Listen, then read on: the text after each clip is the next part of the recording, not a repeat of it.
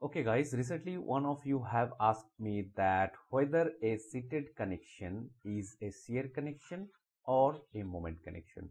Okay, while throughout this video we will try to understand whether a seated bolted connection is a shear connection or not. Okay, so if you're new to this channel, please do subscribe, and also if you are already subscribed and you would like to show some support and love towards this channel, in that case you can join this. Okay, so at the very first, what is seated connection? Well, I think seated connection is one of the easiest connection in our steel design, and as the name suggests, it is seated. That means it simply sit over something. Okay, so simply let's say this is a support and this is a support.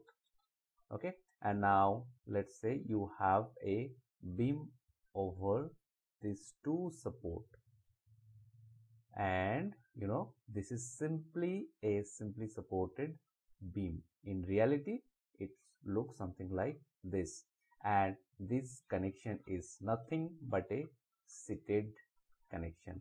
Yes, it is that simple as I say. Okay, it simply sit over a support. That is why it is seated connection. Now the question is whether it is a moment connection or shear connection. Now, if you say, well, as I have already mentioned, it is if we draw the linear diagram of the seated connected beam, it looks something like simply supported beam, and in any simply supported beam the bending moment diagram looks something like this. That means at the support the bending moment is simply 0. So it is a shear connection, it is not a moment connection. Now try to understand from connection point of view, or try to dive into the micro level how these forces actually transfer through this seated connection, and then take a call whether this is a shear connection or moment connection. Okay, and in reality if you would like to have a look into the seated connection, then well, let's say you have a column like this one, and you have another column like this one, and you would like to put some load in between these two columns. In that case, what you have to do, put any type of support attached to the flange of the column. Okay, then simply rest the beam over this two support that is actually attached to this column flange. Okay, now why seated connection is used?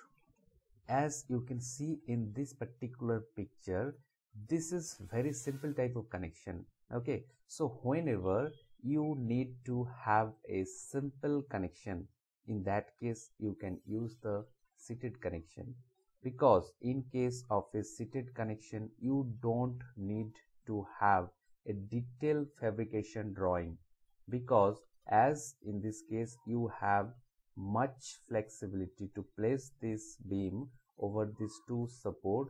You don't need to have a more detailed or elaborate fabrication drawing, right? The second one is, let's say you would like to make this column connected temporarily. Okay, that means after a few days or after a few times you would like to use this particular beam to in another location. In that case you easily misplace or displace this beam by simply removing the bolt, then again put the beam somewhere else, so you can reuse this beam very easily. Okay, not only that, once you are using a seated connection, let's say you have already erected these two column, correct? This is another column, and here is the support that is moment connected or welded or bolted with the column flange. Now you would like to place a beam here. Once you have placed a beam here, even before putting the bolt here, you have already a support in these two locations. So you are getting an immediate support after the erection. So these are the advantage of using a seated connection. Okay. Now come to the design aspect of this shear connection. Okay. As you have already understood that this doesn't transfer any type of moment, that is why I have mentioned here a shear connection, or you can still use this word, that is sheeted connection.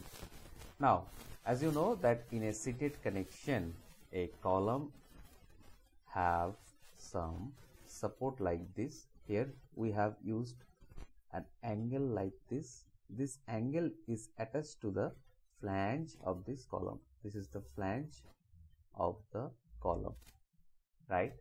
Now this angle is known as sheet angle, and instead of using the angle, you can simply use a flat bar like this if your load is very low, and this flat bar is, let's say, welded with the flange of the column. Okay, so this is your column, right? Now you are trying to put your beam over this support. Let's say you are using an I section or wide flange section as your beam. So this beam will have load like this. So this load is trying to be transferred to this support first. So this support will take your load first. In this case, the angle will take your load first from this beam. Okay, so you have to design this beam for the reactive. Let's say this is your beam and this is your supporting angle. So this angle will provide some thrust from underneath of the beam, and you need to design this beam from this reaction. Why? Because this reaction or this UDL force will be get dispersed at certain angle, and in this wave zone, this is the critical zone where stress will be maximum, and you need to design this beam so that it can carry the stress that is caused for this reactive force. Correct? Well, not only that, let's say we do not have the beam, we have only the load, and load is being applied over this angle, and this angle is actually attached to the flange of this column. This is the column, and this is attached by means of some bolt or weld, whatever it may be. So simply try to visualize, you have a load here and it is fixed at the end. So what will happen? Simply this angle actually is acting like a cantilever beam, and you need to design this thickness for the moment caused due to this force. Remember, this moment is not coming at the beam, okay? Rather, this moment is caused due to the shear force that is applied by the beam to this sheet angle, and then at this fixed end there will be some moment, right? So the thickness of this sheet angle is governed by the amount of your force as well as the distance where it is being applied. Sometimes you may have large amount of force and the moment may be very high, so you may have a requirement of very high thickness of this sheet angle. In that case, what you can do, you can simply put a stiffener like this. This is the stiffener. and in that case it is known as stiffened sheet connection. Otherwise it will have unstiffened, right? So these are the design aspect. Still there is one more question that I have not answered yet. What is that question? Well, here you can see at the top we have used a cleat angle. The bottom one is known as seat angle, whereas at the top one we have used a cleat angle. Well, let me erase everything. Okay, now it's okay, fine.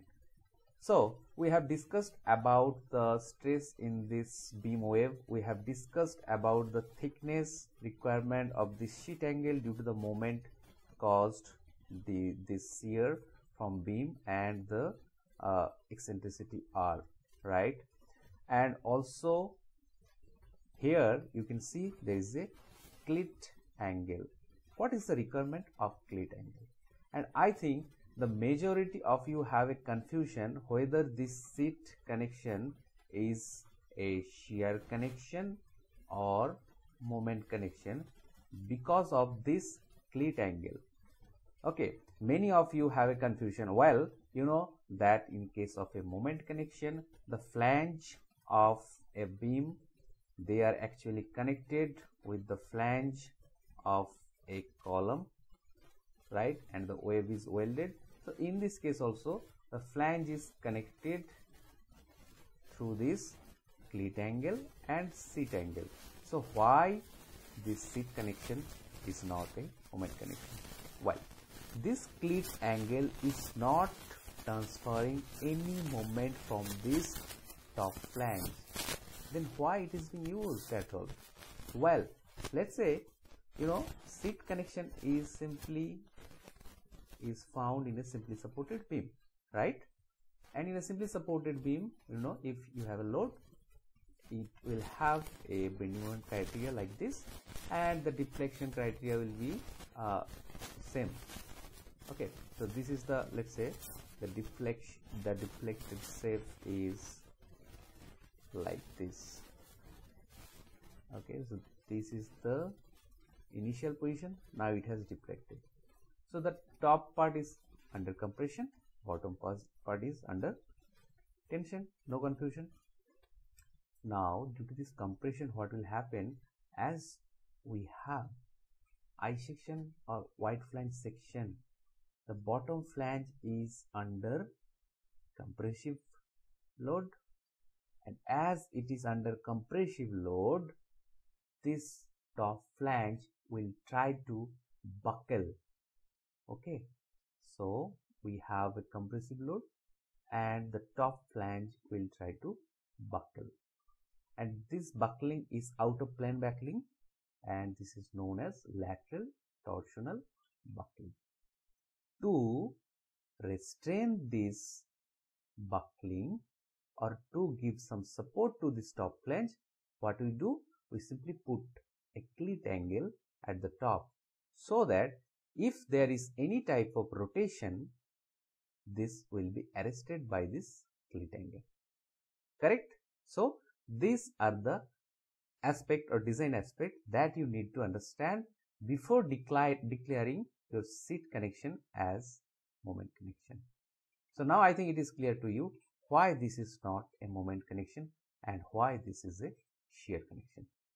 Sorry for the lengthy video, and I think if you have learned something from this, don't forget to share it.